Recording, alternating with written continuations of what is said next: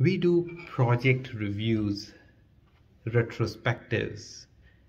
As the project is complete or sprint is complete, we sit together as a team to assess how well we worked together, things which have worked in our favor or otherwise, how we can improve going forward.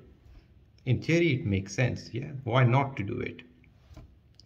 But the question is, how genuinely are we participating in these reviews?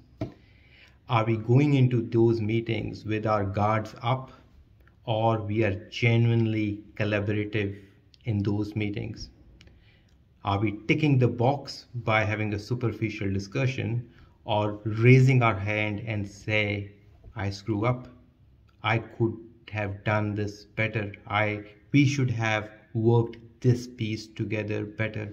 Because if you're not acknowledging problems genuinely, there is really no point doing these reviews. They are merely a tick in a box.